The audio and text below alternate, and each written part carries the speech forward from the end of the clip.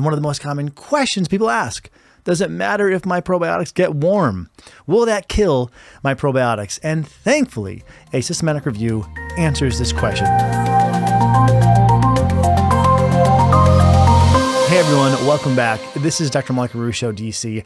I'm an adjunct professor at the University of Bridgeport, a practicing clinician, and a clinical researcher. One of the areas I'm most passionate about is gut health. One of the tools in the gut health kit that is the most effective are probiotics. And one of the most common questions people ask: does it matter if my probiotics get warm? If they were shipped to me and the freezer pack melted, or if I left them out on the counter, or they're in the car and the car got hot, will that kill my probiotics? And thankfully, a systematic review answers this question. Best data point we got, because this was a systematic review of 40 trials looking at about 4,000 patients. So what did this study tell us? Well, good news. It doesn't seem to matter. If your probiotics get warm, they're actually just as effective. But don't take my word for it. Let's look at this paper by Zorzella, great name by the way, and colleagues, published in Beneficial Microbes 2017.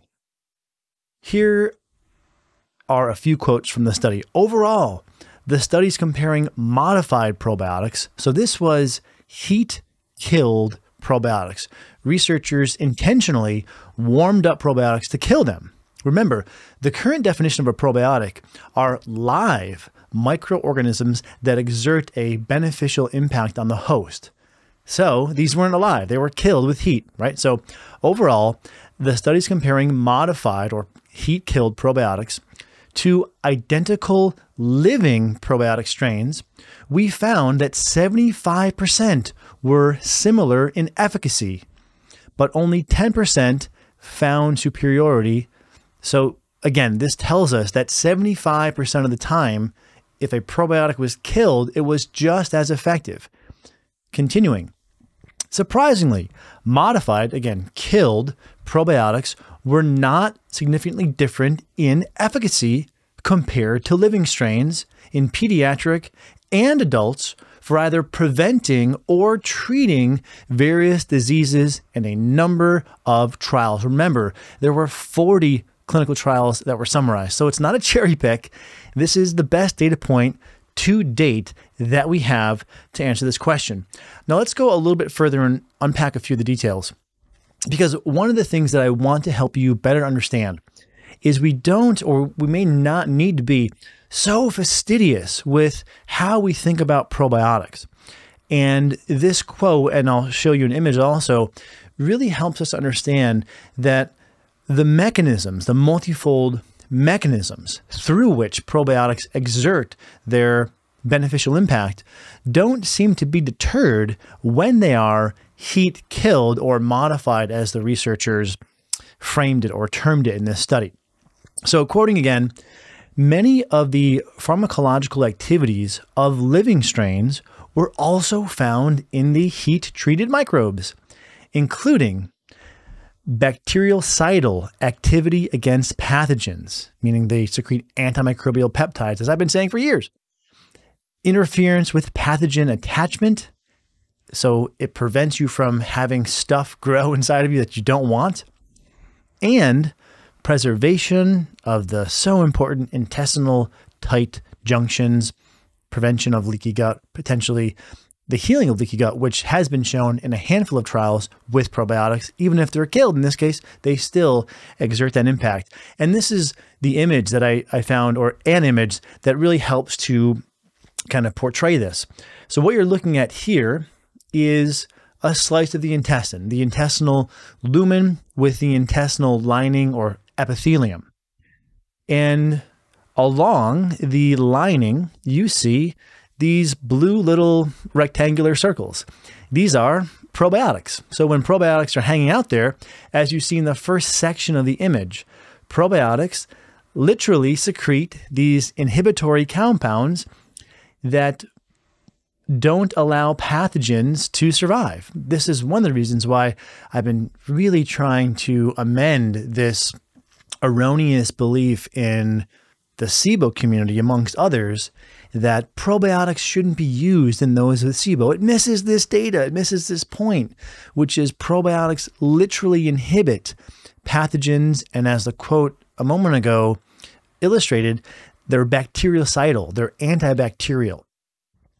Now, additionally, probiotics prevent pathogens, and we could also argue dysbiosis and fungi, probably because probiotics have been used successfully to treat dysbiosis and fungal overgrowth. The probiotics compete for residency in the epithelium. So if you don't want certain microbes setting up shop in the lining of your gut, the probiotics will live there, and therefore there won't be somewhere for these things you don't want to live. Additionally, they compete for nutrients. So your probiotics use nutrients and they prevent these bad bugs from using them and therefore discourage them from living. And then finally, there is direct antagonism, kind of synonymous with these other few. And this ties into the final point here I've written into this schematic. Therefore, we have less leaky gut, or as depicted in one of the previous quotes, there are healthier, tight junctions. So this is what the probiotics do, or part of the mechanisms through which probiotics exert their healthful impact. But remember, these were also demonstrated in the heat-killed probiotics. So it's great news. Again, it tells us that probiotics, even when heat-killed or dead, are beneficial for a person. Now, what about adverse events? Maybe you could argue, well, do the probiotics spoil? Do they form some sort of Frankenbacteria that we don't want if they're left out in the sun, if they get too hot, what have you? Another quote from Zorzella and colleagues. Among studies reporting adverse events, the rate and types of adverse events were largely similar between the groups for most RCT's randomized controlled trials. We did not find that modified probiotics killed were overwhelmingly safer than either living probiotics or placebo. So they're not any different. They don't have a higher incidence of adverse events. More good news. Now, just to quickly touch on this, what conditions were studied?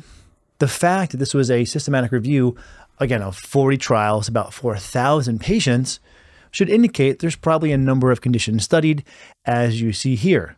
Within the realm of gut health, diarrhea, IBS, and H. pylori eradication. So again, heat-killed probiotics had similar effectiveness for all these GI conditions.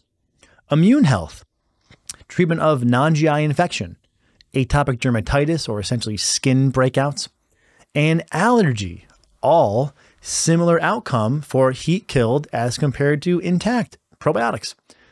Metabolism, obesity, even though the impact on obesity is fairly small with probiotics, it doesn't, again, seem to matter if the probiotic was heat-killed or it was alive. And then finally, similar efficacy for pancreatitis and for uterine cancer.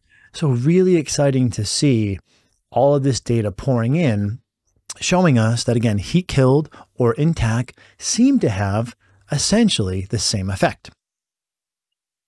So what are the practical implications of this finding, or these findings? Well, maybe we should update the definition of probiotics, because remember, up until now, the contemporary definition is live microorganisms that exert a positive impact on the host. So maybe that should just be organisms, right? Including live and heat-killed. I mean, this is up for debate, but I think this is one very compelling data point encouraging us to relax the definition of probiotics. Also, not being concerned if probiotics became warm, didn't ship with a freezer pack, or their freezer pack was melted. This is something that we'll get questions about, and understandably so. Sometimes people are like, oh my God, you know, the freezer pack was frozen. I want to return my probiotics and get a fresh batch. I understand where that comes from. If you're investing in your health, you want to make sure you're getting the best materials, the best supplements in this case.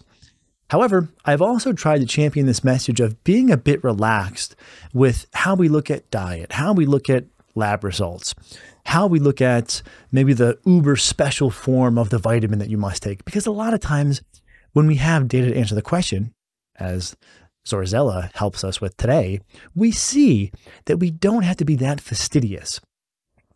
And then additionally, perhaps, and this is my speculation, hence the asterisk next to this, but perhaps it doesn't matter if a probiotic is past its expiration date. Now, my thinking behind this is if you have a probiotic within the expiration window, meaning it's still viable, and then you warm it up and kill it, and it's still effective, maybe that's no different than a probiotic that wasn't warmed up to kill it, but is past the expiration date. That hasn't been proven. Zorzella and colleagues did not study that. That's my inference, but I'll offer that because sometimes people will say, well, I'm 2 months past the expiration date. Do I drop $30, $70, $100, whatever it is, for another batch of probiotics, or can I use what I currently have? I would infer you probably could. Again, hasn't been shown, my speculation, but I think it's reasonable nonetheless. And then the final point here, just as I've been kind of intonating, generally being less fastidious about probiotics. They work, if they got warm, if they were left out, doesn't really seem to matter. In fact, we've shared on the podcast before one study that found if you added probiotics to your coffee, as long as the coffee wasn't too hot, there was actually an enhancement of the effect. And I believe the cutoff temperature was 185 Fahrenheit. I could be wrong on that, but it was hot enough to where I don't think anybody would be drinking liquid at that temperature. So those are a few practical implications I'm taking from Zorzella's paper. So hopefully this helps you. One of the sort of bedrock principles that I'm always excited to share with you are how can we be less anal about our health? How can we be more practical? Do we need the uber awesome probiotic that was shipped on dry ice, or the one that only opens up in the large intestine, or whatever it is? Or do we need the special vitamin that is supposed to be more bioavailable? In some cases, the answer is yes, but for the most part, as I've been previewing the literature now for almost 10 years, what you see is it doesn't really tend to matter. And oftentimes these things are manipulated by supplement companies to try to position their products as being better than other products. And you see this with those who are using freezer packs and saying our products, our probiotics always arrive cold, or those that were then maybe claiming that they're shelf stable, which we do for our products. But the point I'm making there is even that, given these data, doesn't seem to matter too much. Now, I do think it's reasonable to use shelf-stable packaging that reduces moisture, but again, does it make a huge difference? Probably not. And similar with certain vitamin forms like methylated folate versus folic acid, doesn't seem to make a big difference, as we've covered in some other study reviews that we've outlined on the podcast in the past.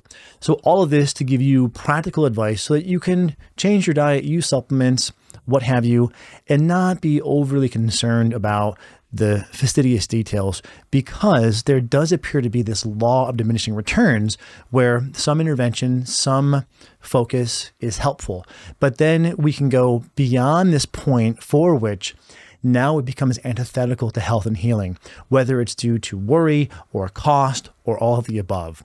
So great finding by Zorzella, published in Beneficial Microbes, that tells us that heat-killed probiotics seem to be about as effective as live and intact.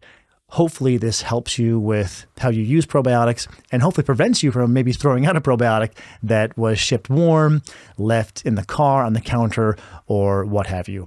Okay, this is Dr. Mike Ruscio. I'll talk to you next time.